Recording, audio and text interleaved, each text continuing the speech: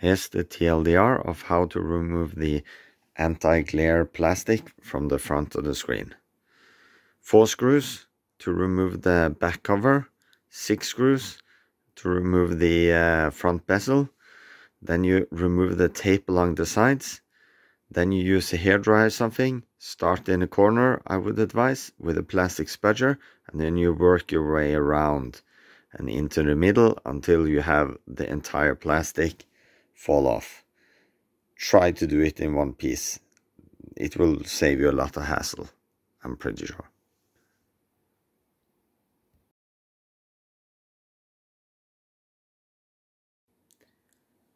To remove this back cover, just remove 4 screws. This one, another one underneath there, and then the 2 others on the other side.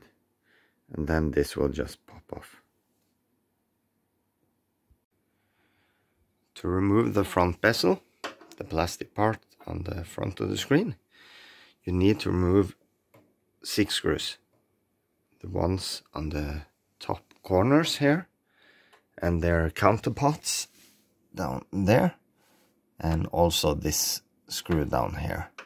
Not this one, but the lower one. And the same on the opposite side, down here. So this one and this one. And then it just pops off with a bit of wiggling, perhaps. Does this Sony Trinitron Multiscan 17SF2 have a anti-glare filter? Well, it sure does look like it. So let's see if we can remove it to remove this. I don't even know what to call it.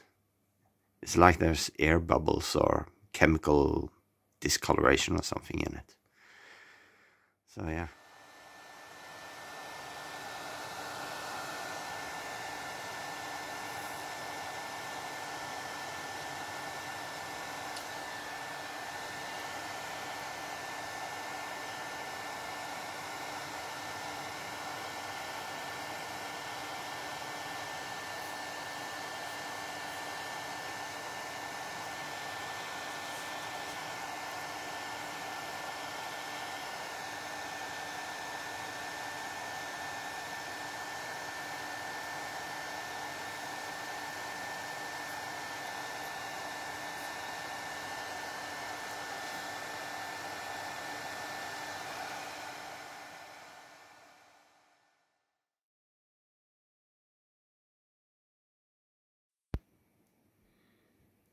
So just find the corner and work your way through, holding the hair dryer or something. And you work your way over, and then you can start working your way down. Heat makes all the difference.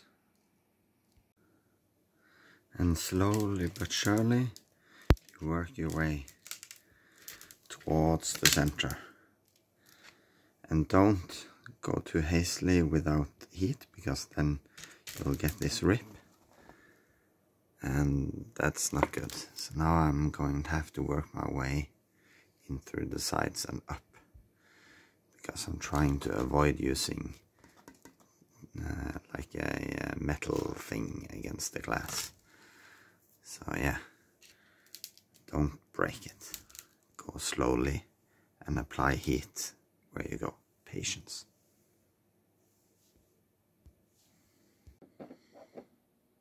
And it's off.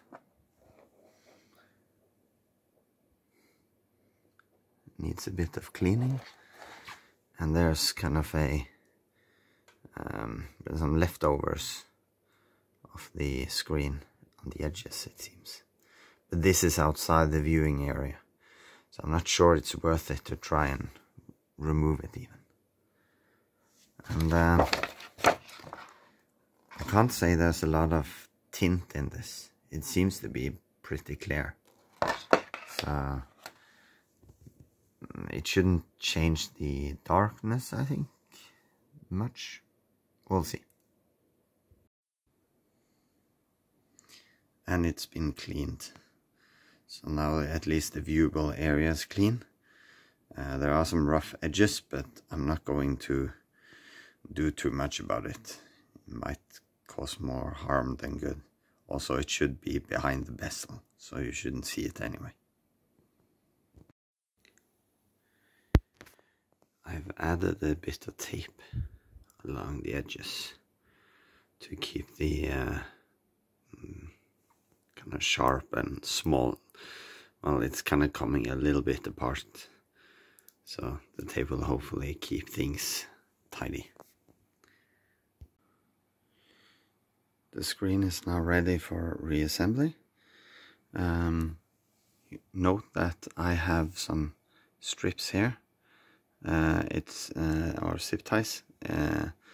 You need something here so that the screen doesn't pop out, because normally the screws go through here to the front bezel, but when we remove the front bezel, there's nothing really keeping it from falling out. So just put on some zip ties and it's fine.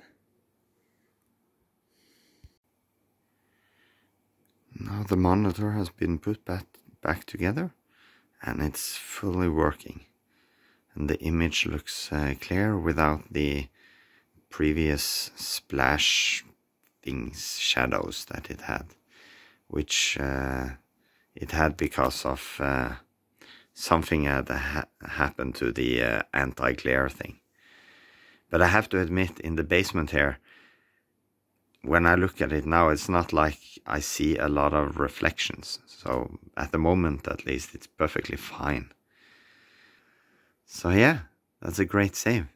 Just remove the anti-glare thing and the screen is all good again. Of course, now there's nothing protecting the glass itself. So now I need to be careful not to scratch the glass.